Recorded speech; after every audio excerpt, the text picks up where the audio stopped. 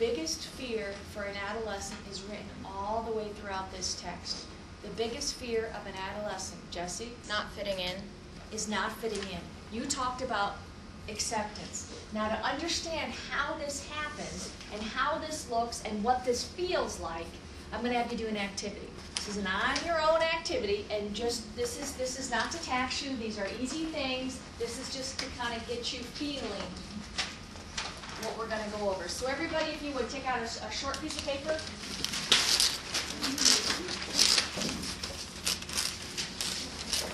I'm going to pass out these papers, and just keep them face down. And if you would, no one write on these, write on your own papers.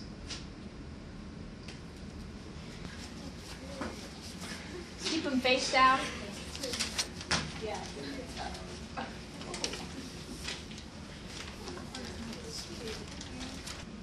Everybody have one?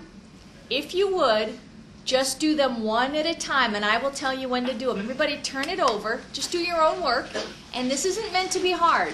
These are anagrams. Just do the first one only. Go ahead and solve it. An anagram is rearrange the letters to form a word. Just one. Just rearrange those letters to form a word. When you're done, I need to see your hand raised.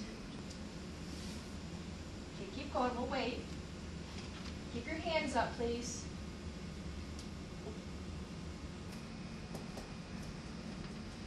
Just do number one. Don't go on. Don't go on. This isn't meant to be difficult. Okay, put your hands down. Let's just go to number two. Don't even worry about number one. Go to number two. Solve that one. Again, when you're done, I want to see your hands up. Everybody's hands down. We're going to go ahead and do number three. For number three, rearrange the letters, and as soon as you do, go ahead and put your hand up.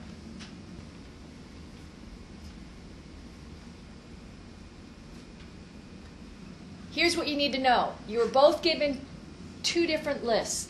This side of the room was given these three words. And left side of the room, here you go. They were given bat. What would the word be? The second one, they were given lemon. Brian, the word? Melon. Melon. They were easy. The trick here was both of you were given the third word, which was the same. The third word was cinerama, which was American. Your first two words on this side of my classroom were not solvable. They were impossible tasks. I'm sorry. I know, but here's what we did this for. I was able to induce something called learned helplessness in the left side of the room very easily within about 5 minutes. I want you to think about what happened to you, this left side of the room, when you saw the right side of the room raising their hands because they already had the task done. What happened to you during that time? Jory? I felt stupid. You felt stupid? Yeah. Okay. I felt rushed. Felt rushed? Joelle? I was even more confused. You were even more confused because they all got it and you were still struggling. Chelsea? Frustrated. Frustrated. What happened by the time you got to the third word? Because I'm here to tell you, this side of the room is not significantly more intelligent than this side of the room. That was a random assignment. So what happened to show the differences? Why did you have more of a difficult time with the third word, which was the exact same word? Brian? My confidence was shot. What you experienced was a term called learned helplessness. How many have heard of the term before? Let me see your hands. Learned helplessness is often used in the academic literature to mean what? Jory? Basically, they fail once or can't do something one time, and then they apply that to everything in the future, so all the future applications become skewed by that learned helplessness. And here's the thing, and this is what I want everybody to understand. It's usually only used in the academic research. You'll see it in ed psych books. You'll see it in school textbooks when they talk about learning. But I'm going to challenge us to think about how learned helplessness can actually apply to the social scene. Can someone give me an example of how that might look? Tasha? It's like when a guy asks a girl out and he gets turned down, he's not going to be willing to keep asking girls out, afraid of getting turned And he down. stops trying. That's correct. Now I want us to think about girls. We've talked about reviving Ophelia here. I want us to think about how, as we have been going through this book, how does it apply? Think about friendships. Can you induce learned helplessness in friendships?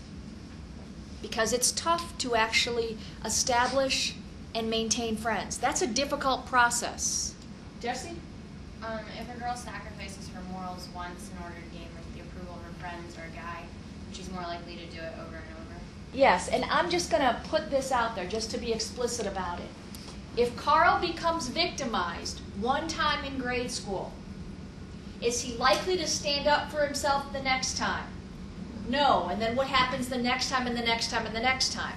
What we know that we have been learning about is girls have a cultural pressure to be quiet. Girls have a cultural pressure not to be angry, not to use their voices.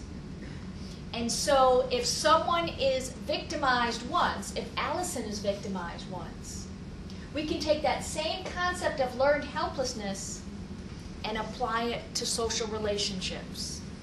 And so the moral of the story is it's very important for girls to practice and to be able to deal with that failure. Because our gut response, what do we do when we fail? Our gut response is to close down. And once you close down, you do not open yourself up for learning any new ways for relationships.